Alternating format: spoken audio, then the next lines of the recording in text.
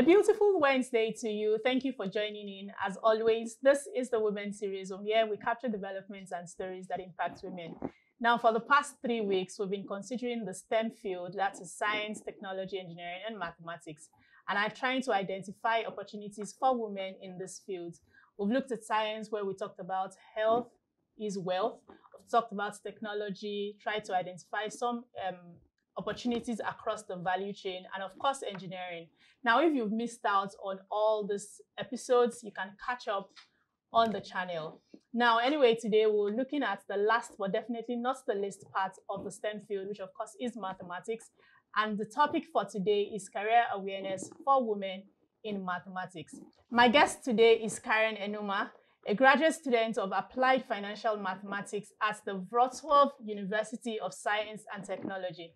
Hello, Karen. Thank you for joining us today. It's great to be speaking with you. Hello, Aya.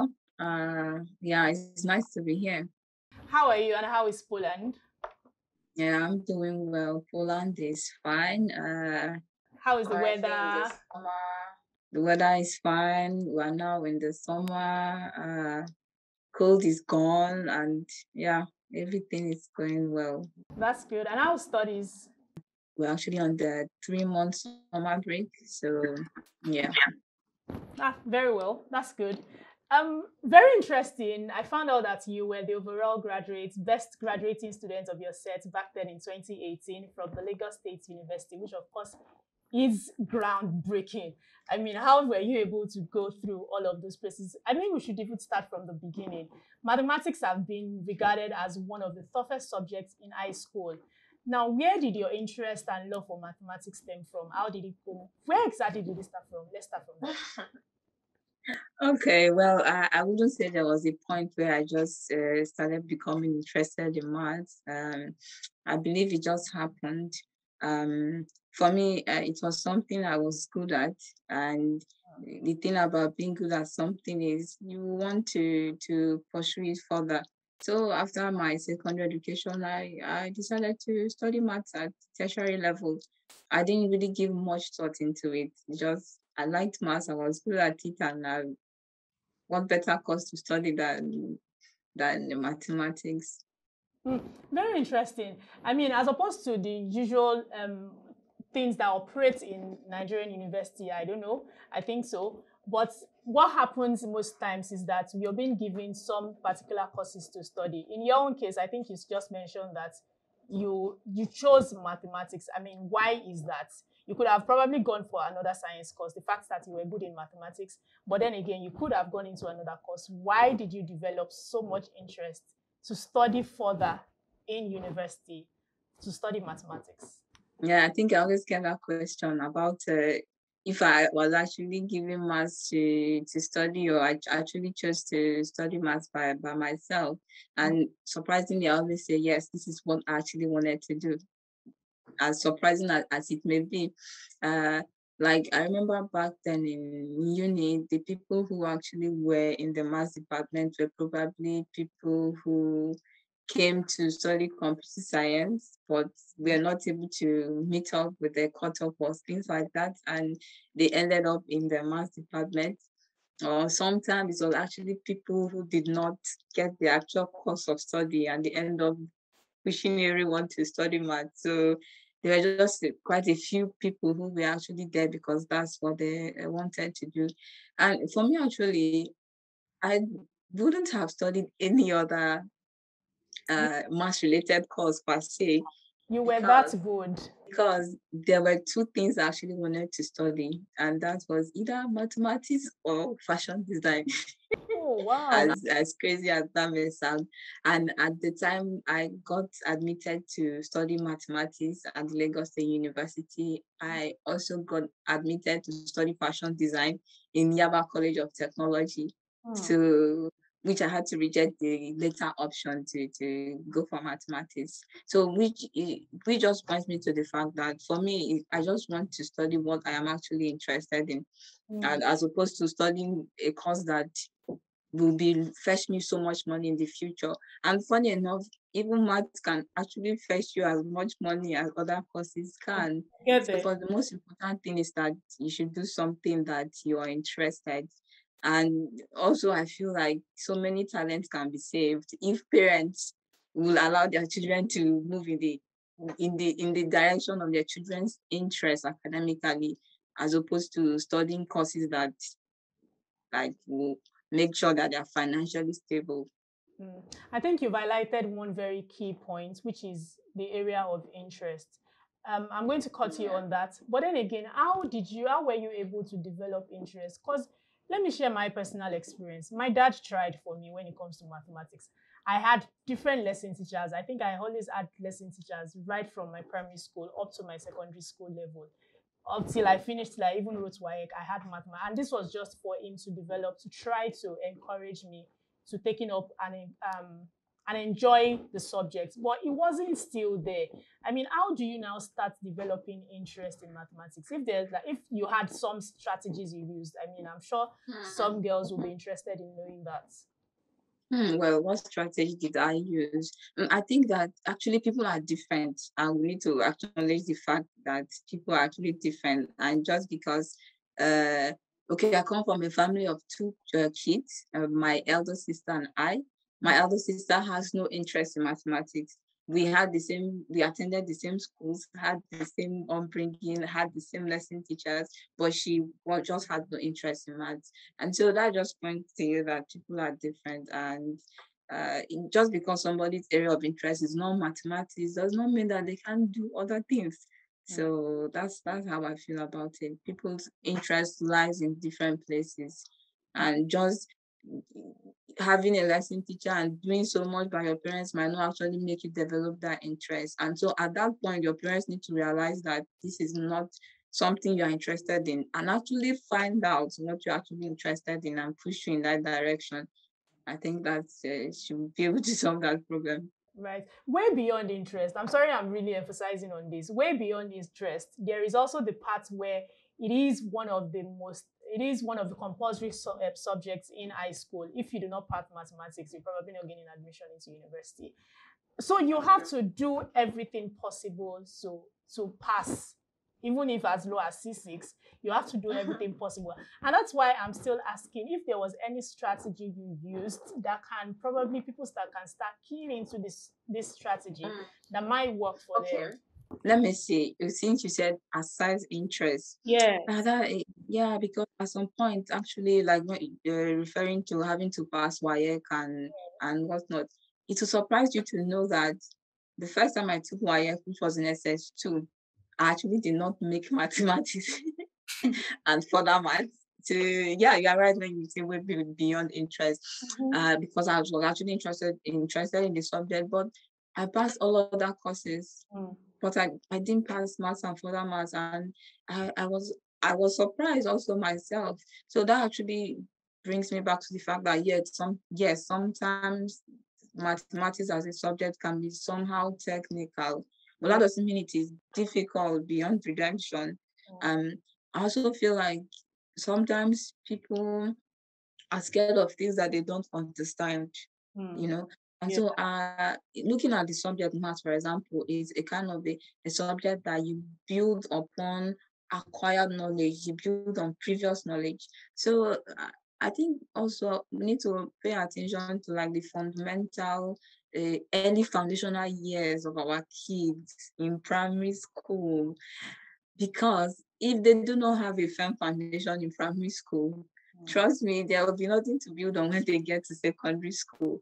And the funny thing is, no parent want their children to be held back because of a course or because of a certain subject. And so they just keep pushing their kids, not minding whether these kids have a good foundation in maths or not. And at the end of the day, the kids hate it because their foundation is non-existent even. So I think that another thing is we need to pay more attention to the foundational years of our kids in maths. We need to pay attention to primary school, because if they don't understand basic concepts in maths, trust me, it's going to be difficult forever. And that's when we have these sayings of maths being difficult, because there's nothing to build on, no previous knowledge. And I want to agree. I want to agree with you on that. That's a good strategy. The foundation has to be really, really solid if you want to move ahead. So let's now start talking about the opportunities, which of course you highlighted the other time when you said that people can also make money from mathematics. Women in STEM, especially in mathematics, have been considered as the least profession a woman can take, possibly due to the difficulty attributed to calculations. I mean, why do you think women are not taking up interest in this field? I mean, we've talked about their early years. Let's now start talking about when people are very much matured. Uh, there are so many reasons, but first, the major one should be the gender-based stereotype that is surrounding STEM itself. And long, for example, mathematics and something that girls are made to believe that it's just meant for boys. I think everything always starts from the foundational years. So we can't talk about women without talking about girls. So girls are made to believe that this is for boys. I personally, when I was younger, I used to believe that leave the calculations for boys, mathematics for boys. But then again, I like competition and I like to compete with the boys. I think that is probably what pushed me in this direction. I didn't want to let them have it in code, so which is actually the right thing to do because mathematics is for everyone, not just for men or so. And so if we can train our girls to actually probably believe in themselves and believe in their abilities and see that they can actually flourish in a male dominated space, then that could go a long way. Also, there's also the trait-based stereotype where uh, people say that no, mathematics is for geniuses. It's actually not true. Although this, because when you make these kids think that they need to be extra intelligent to understand maths, then they lose interest because sometimes they feel like they're not all that intelligent. So if we can throw this trait-based stereotype out the window and let people say that you don't have to be a genius to know maths, you don't have to be a genius to be in STEM, then I think this can also help.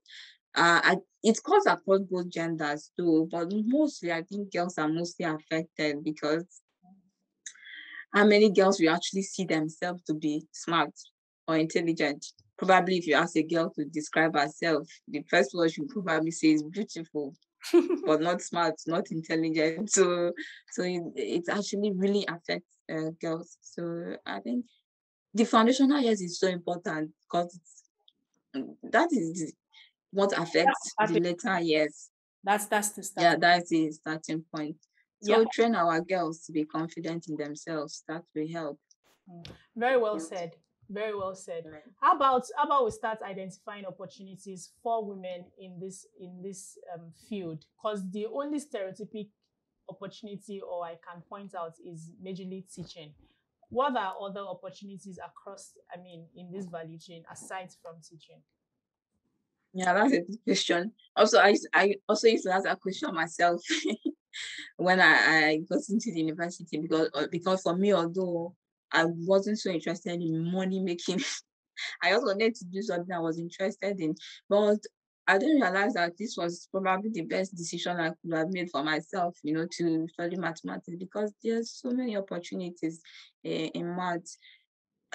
Even back in Nigeria, I used to get asked a lot of time this question. But when I moved to Europe, everything changed. Like it's in Europe, for example, people who study mathematics are highly regarded and they have many opportunities available to them. And I'm sure it's so even back in Nigeria. As a mathematician, you can be a data analyst, Mhm. you can be a data scientist, you can be an investment analyst, a research analyst, financial analyst. In fact, anything that has to do with analysis, you can be as a you can do as a mathematician because part of your training as a mathematician is to have like very good analytical skills, which is what everyone is looking for in the industry. And also you can be a programmer if tech is something you like. You can be a programmer in using Python or any programming language that you like. Um, what else? You can be a front-end developer if you're still interested in tech. You can be a front-end developer, a back-end developer, whatever you want to do in tech. So I think I'll look at two major areas, tech and finance. Mm. Like aside Nigeria, even like in other parts of the world, in Europe, it is like a big market, tech and finance. And mostly what they look for is most basic requirement is to have a bachelor's degree in mathematics or a mathematics related field. It is just, I was surprised too when I, discovered it to be like this. I used to have this doubt myself, but being here and seeing it, right now, I work as a data analyst in an investment bank, and I am still, undergoing my master's degree, but I'm working on my bachelor's degree. So I think that speaks for itself that there are so many opportunities in mathematics. And let's not also forget teaching. Teaching is actually a good profession, especially for people who are passionate about it. It's a good Because profession. I was trained as a teacher. It's a good profession. Yeah, there's no better gift a student can get than a teacher who is passionate about what he teaches. But this is not the only career pathway. If you know that teaching is not for you, there are so many others. Data analysis, investment analysis, research. I used to work as a research analyst before leaving Nigeria to Poland. So, but I think the only problem is just like in any field, for you to work in any industry, you need to have additional knowledge and skills.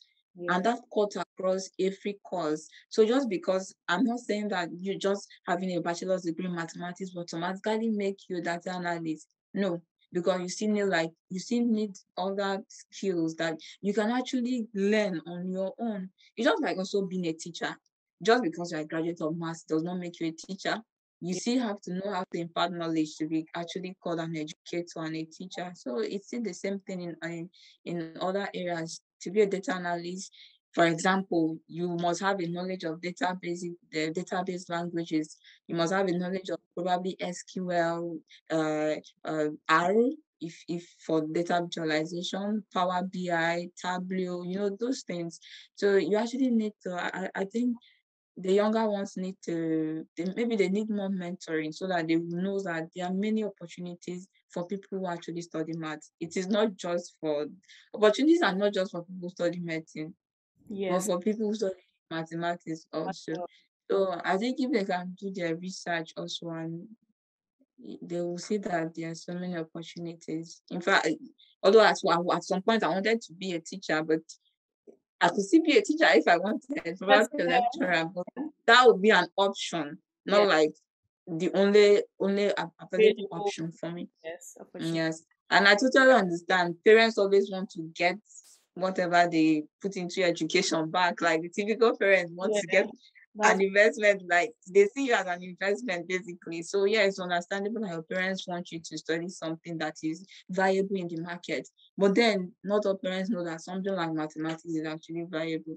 And so if this information can be available to the younger ones, maybe they can make more informed decisions about their course of study. Thank you very much. I'm sure you've highlighted so many opportunities across this value chain. I mean, this is a lot. On this note, we can end today's episode on the Women series and the STEM series in general. I mean, it has been such an informative series all through, starting from the science to technology to engineering and mathematics. Thank you very much, Karen, for stopping by to share this very much needed information at this time. It was such a pleasure speaking with you. And I wish you all the very best in your studies and in Poland. And that brings us to the end of today's episode of the Women's Series. If you've got questions or comments, or you'd like to speak to any of our guests, kindly reach out to me at ayomide.oguntoye@proshare.com. And you want to read more on our news stories and watch our videos, log on to www.proshare.com/webtv. And until next time, until when we come your way again with another fresh episode, a fresh series, a brand new series, I remain Ayomide Oguntoye. Thank you for watching, and I'll see you in the next episode.